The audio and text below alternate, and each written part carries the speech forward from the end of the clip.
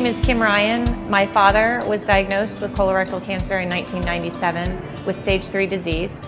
Subsequently had metastases to his brain and his liver and his lungs, and he passed away of metastatic colorectal cancer on January 1st, 2005. So some tips I'd give to patients before going in to see their physician is to really be honest with yourself and with your physician about how you're feeling and what your expected goals of treatment are. In addition to that, I'd suggest taking a friend with you, or perhaps even a voice recorder, so you can remember exactly what it is the physician has told you.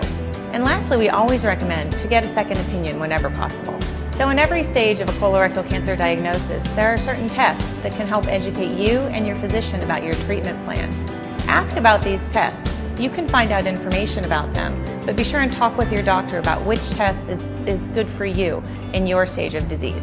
Fight Colorectal Cancer provides an answer line service, toll-free, for patients and caregivers who have any questions about their disease or diagnosis of colorectal cancer.